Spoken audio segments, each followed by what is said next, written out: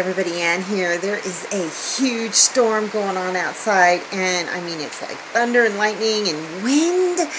I'm afraid a tree is going to fall on my tiny house. But I didn't even know the electricity had gone out because I don't have any electricity until I went out on my porch and saw that all of the security lights from all my neighbors' houses are off. All of their lights are off, and me, I got my solar. So we got a tornado watch. I don't know what it's going to be like. I heard the sirens a little bit ago, and I thought maybe it was a mistake, but nope, there's a tornado watch. So, whew, it's crazy outside right now. Right before it started raining really super hard, I went out and checked. Yes, in the rain. My hair is all wet. The water catchment system, and the wind was starting to blow, so I adjusted the trash can a little bit, pulled it back a little bit. So hopefully I'll get some lots and lots of water, but I got in just in time, and then it was like a power shower. A sheet of rain started coming. Oh my goodness. Okay, you know what? I'm just going to go ahead and close my windows and check back with you later. Okay, this weather is absolutely insane. At least I know Mr. Lucas is okay across the street. I saw him kind of like going back and forth in front of his window with a flashlight on. So he's a tough old dude, man. I just love going over and having chats with him, but this weather is starting to scare me a little bit. Just a little. I made it through the night, yes, and yeah, the electricity went out, didn't affect me at all. A few neighbors had some trees that got knocked over, but nothing happened on my property, and my rain barrel was full. But it was full with, there was a bunch of like, I think it's pollen or something, just like this powdery stuff, kind of greenish, yellowish, coats everything. I have to keep washing off my solar panels. So that got down into the barrel a little bit. So I think that I'm going to try a suggestion that a commenter left and get a t-shirt and put it over the barrel and see if that can kind of filter out some of those finer finer things, whatever. But anyhow, so I'm in the city working today, and you know what? This whole social distancing, isolation thing is really working well for Door Dashers because, I mean, I think the U.S. oil prices are down to like $20 a barrel, so gas is cheaper. There's nobody on the roads. Well, I mean, there are people on the roads, but not a whole lot of people. And the restaurants, there are no customers inside, and a lot of times I don't even have to get out of my car. I just go through the drive-thru because all of the, restaurants are not allowing people to come in and eat. They'll just, do carry-out and whatnot. So, and at Chili's, I just pull into the parking lot and they bring everything out to me. So, it's been really good.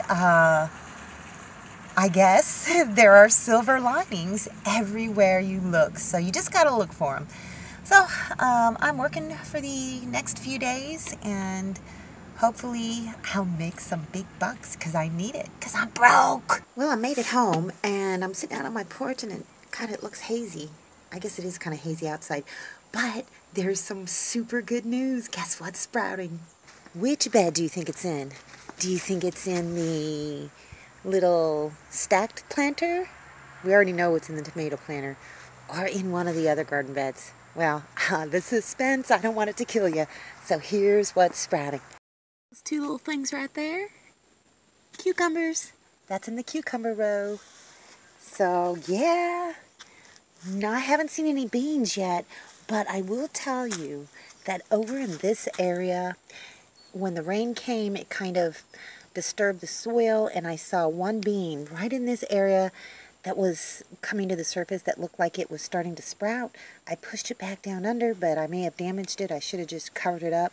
So I think the beans are trying to sprout too. And I will just tell you, that little green thing that was in that area over there is gone. And I really just think it's grass, because there's another little one that looks just like it. Oh, I'm not even going to bother trying to find it in this area, and it just looks like grass to me. So I don't know. I don't think the spinach is going to sprout, so I don't know. I just may transplant some of the extra seedlings from there over to there, Or I might just get some chard and plant some chard down in there. But, you know, I don't know. Maybe I should give it a few more days. I'm really disappointed that the peppermint hasn't sprouted. I did just kind of take a few more seeds and just sprinkled them over the dirt to hopefully see if maybe it was just that I planted them too deep, which I probably did. So I don't know. I don't know what's going on with the peppermint, but I gotta have my peppermint, man. But I will show you something else that I did. Remember this little spot over here where the soil looks so good because all this wood is kind of rotted down into it? Well, I planted a little peppermint. I planted some over here. I don't want that seed to grow. Planted some over here, not peppermint, dill. And then I planted some over in this area. And so, I don't know. It's going to be hard to tell what's what. There looks like there's something coming up right there, but it might just be grass. I'm going to leave it alone. I haven't grown dill in a long time, so I don't really remember what it looks like coming up. So I'm going to keep watching this spot, and hopefully something will come up. I just got to show you this stick. Look at that. Look at all those spikes on it. To me, it just looked like something that was shooting out of the ground that's dead.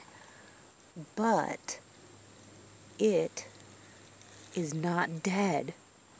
It's not dead, man. I'd hate to run into one of those. Check it out. Something is totally sprouting from the top of it. What's it gonna be? I have no idea what this is. Do any of you know what that is? And can I eat it? And I know it's really overcast right now, but leaves are starting to come in. I can't wait to see what all these different trees look like. This is going to be a glorious spring and summer, I hope. I hope. Just look at how cool it looks out here. It's just getting prettier and prettier by the day. See that big log over there and this whole area in front of it? If you look up, there's plenty of space.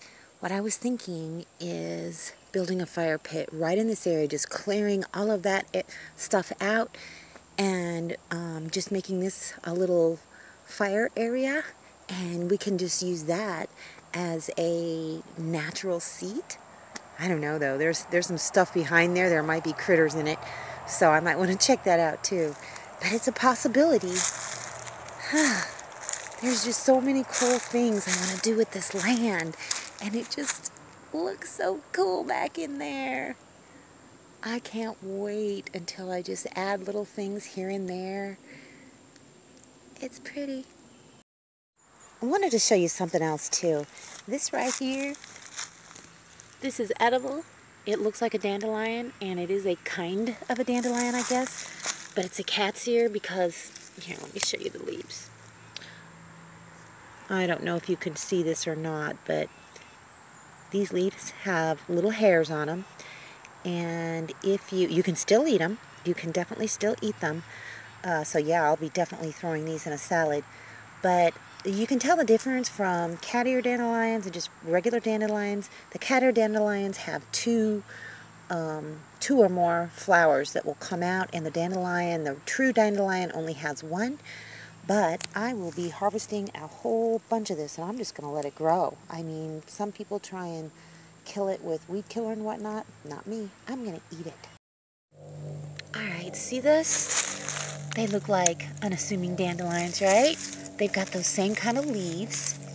And yes, they do have little hairs on them. But there's several flowers that come out of the middle of it. And from what I've read, the true dandelions just have one flower coming out of the middle, and they don't have any hairs on the leaves. Also, check this out. Look, I got clover growing. I think you can eat that too. I imagine there is a ton of edible stuff on here, but as always, I'll research everything before I start, sticking it in my mouth and chewing on it. That sounded kind of dirty, didn't it? Well, it's starting to rain, so I better get inside. Let's hope the water catchment system holds up. I cleaned the tarp off and I cleaned the screens off, so let's see how much more water I'm going to get. It's down to about half, but I've got another full bucket in the shed. So hopefully I'll get some more water. I'm thinking of just dumping all that out because it's got all that pollen stuff in it. I don't know. I'm just going to let it fill up again, and then I'll dump that out, or just try to put it in some other containers or something and water the plants with it. But I'm not going to have to water the plants today because it is starting to rain. Anyway, that's all I got for you guys today. See you in the next video. Thanks for watching, everybody. I hope you enjoyed the video. Make sure you like, subscribe, hit the bell, and y'all have a good one.